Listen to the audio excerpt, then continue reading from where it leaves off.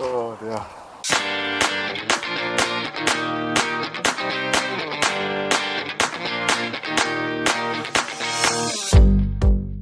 Hi everyone, and welcome to my YouTube channel.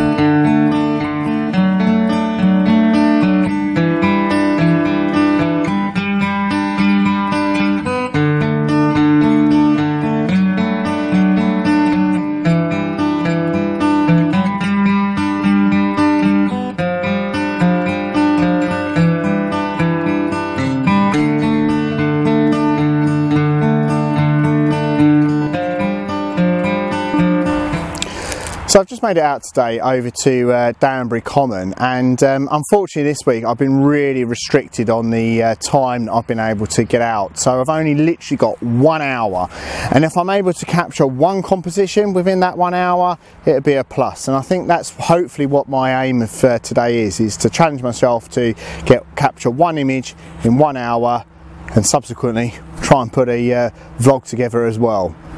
Let's have a go.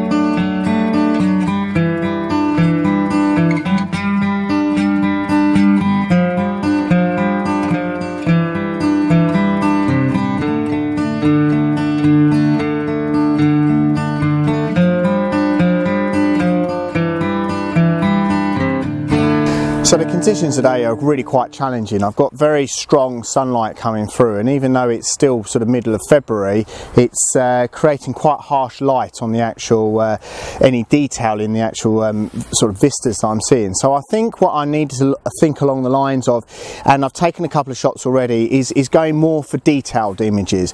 Coming to the woods can be very, very challenging as a photographic location. There's a lot of chaos, and trying to sort of get some simplicity is very difficult. And I think today, rather than going for sort of the grander, wider images that I have sort of captured in the past, kind of looking a little bit more detailed, a little bit more interesting at some of the bark and the texture on some of the trees and some of the obviously items on the ground as well, will hopefully work out to be a little bit more interesting.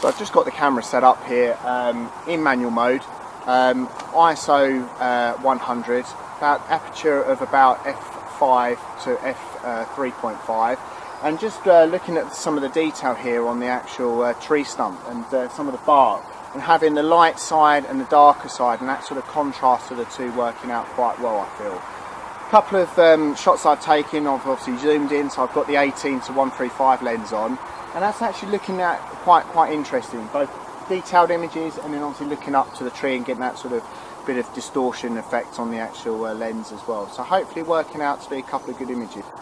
If any of them do work out well, then I'll post the details of each setting that I took for that image.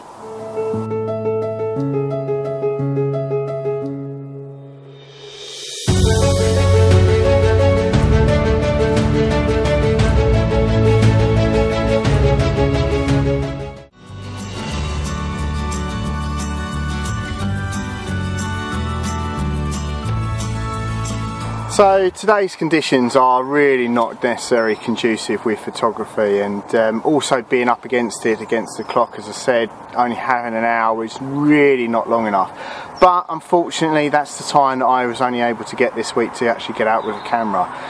Looking on the positive side of things, that is what I've actually been able to do, is get out with my camera rather than not, and that's, you've got to take the positives out of the negatives really. Trying to get some of the images as well, working with the conditions at the same time.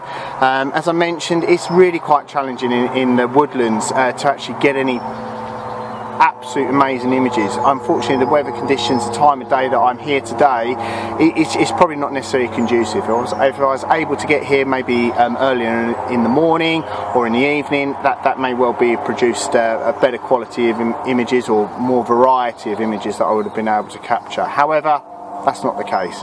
But yeah, it worked out okay. I think I've got probably one, maybe two images that I'm quite interested in, and hopefully will be working out okay. But yeah, just one of those things. Ultimately, at the end of the day, what's most important is the fact I've been able to get out with a camera and take several images. But thanks a lot for watching, if you have persevered with it so far. If you have, please make sure you give it a thumbs up, and also drop us a comment as well, as I do like those comments and obviously that verbal interaction after my videos as well. But if you have enjoyed it as well, please consider subscribing, as that really does help me to motivate myself to get out to produce these images and this content as well. But thanks a lot for watching, and take care.